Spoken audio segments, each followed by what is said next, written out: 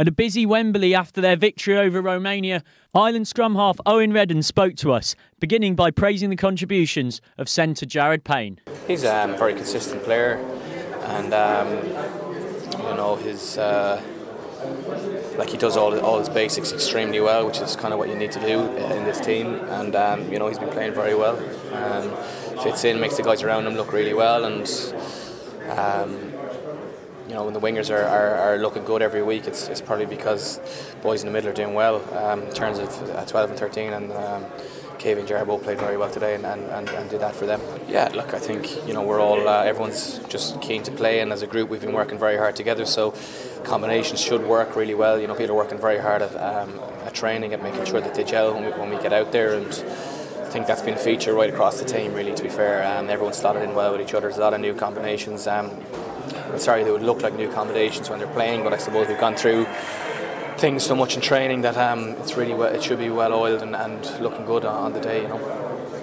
What do you expect from Italy, and have you yourself caught any of their games so far, and if so, what did you make of them? Yeah, we've seen only just edged past Canada, of course, which was a bit of a story almost. Yeah, I think Canada played very well in that game, and Italy probably were off the boil. In some ways I was watching it thinking it's probably not the best result for us for next week. Italy still got their win, and we're probably annoyed with the way they played, which means they'll come out all the harder next week. And I suppose for them, they've probably been looking at this game since the start of their pre-season, knowing that this is the game they need to win to progress through to the quarter-finals. So I expect they'll throw everything at us next week, and we'll have to be in a position where we can throw everything at them too. And you mentioned the quarter-finals. Of course, I'm sure you'll be aware you'd be playing aside from Pool C. One would think it's hard to imagine New Zealand and or Argentina not progressing from that pool. Did you watch their clash here last Sunday, and if so, what were your thoughts on it?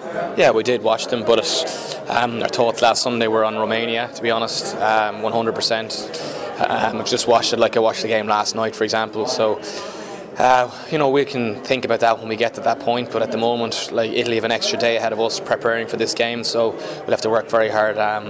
Tomorrow morning we'll probably try and get cracking and get ready for what's going to be the biggest game we've had so far, and a very, very important game to have any future at all. And what particular threats do you think Italy offer that you've got to negate?